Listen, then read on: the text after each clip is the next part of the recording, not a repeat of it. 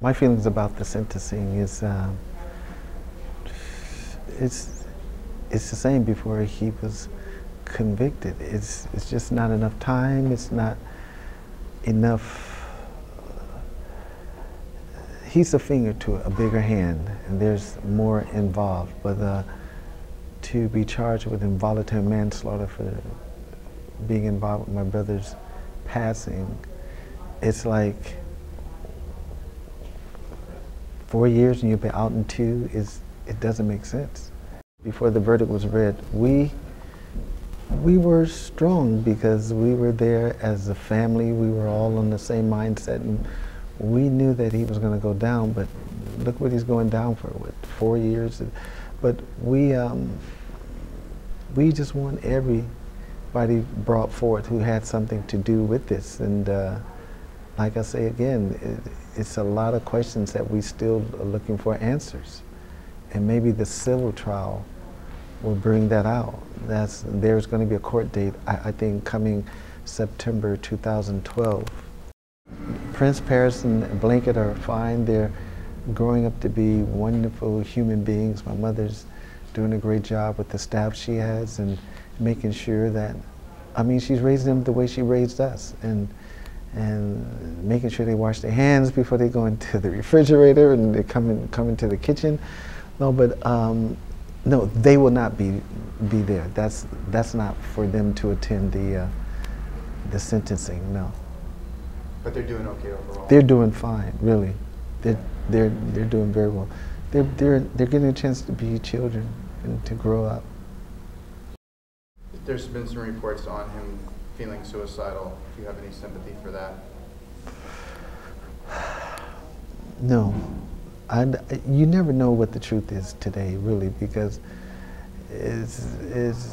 maybe he wants to talk, and maybe somebody else wants to kill him. You never know. But I'm just saying that I don't understand how someone can kill somebody with a high profile like my brother and do 2 years. That's what he's eventually going to do. When you look at these murder shows and Joe Smith kills Joe Blow down the street, they get 25 to life.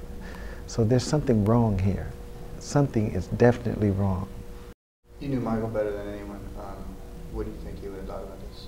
Just knowing him, his personality. That's a tough question because he's the victim at this point. But what Michael would have thought of this, he wouldn't have never ever thought that someone that he trusted would take his life.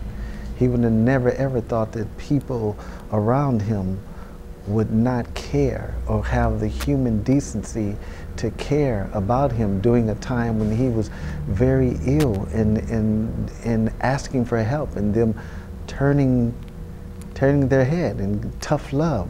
What do you mean tough love? If someone is not feeling well, you should be concerned. What happened to us as just human beings caring about people? It doesn't have to be someone who you're working with, someone who, you know, just a normal person off the street. You see someone help. Human instincts tell you you're supposed to at least care and try to do something. But in this case, it's really sad. And these are the questions that we want answers to.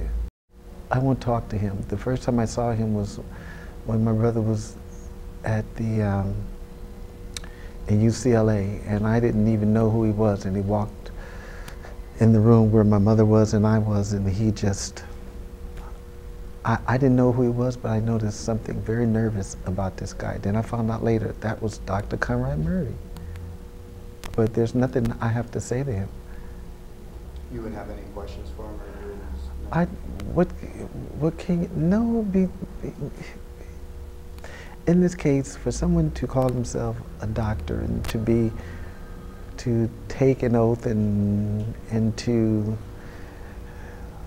not look at his ability to take care of Michael, but he was looking at the money, and things has been taken out of context here because the most important thing is your ability to take care of the patient, your ability to, as a doctor, to care and to monitor. I said, sitting there in the opening statements of the trial was like me hearing an echo from the book that I wrote, because I had said so many times in the book it was negligence. They were going to try to put my brother on trial. My brother was not an addict. My brother trusted the doctor. The doctor called himself weaning Michael off of propofol and ordering 4-point-some gallons of it. How can you wean somebody off of it, ordering that much? And it's just, it's sad because my brother was the victim. And we live and we learn, but to learn from a situation like this, it really hurts. It hurts. Every day it hurts. Do you feel like, talking to your parents or your brothers and sisters, is there going to be, do you think there's going to be any sense of closure? Do you feel any of it now? Do you think there will be? I will say this, and I heard one of my brothers say, now that there's closure, there's never closure. How can Conrad Murray go to jail for involuntary manslaughter, get 4 years, and he's out in 2? That's not closure. And I hate to say this, but one of my brothers said that. And the reason why I say that there's never closure, because he'll never come back. He'll never be back. You'll never get over it. You just learn to live with it. You learn a way to not even accept it. You don't want to accept that someone's gone, death. You just learn to live with it, and it makes you stronger, but you still want that person back. You still want them back here.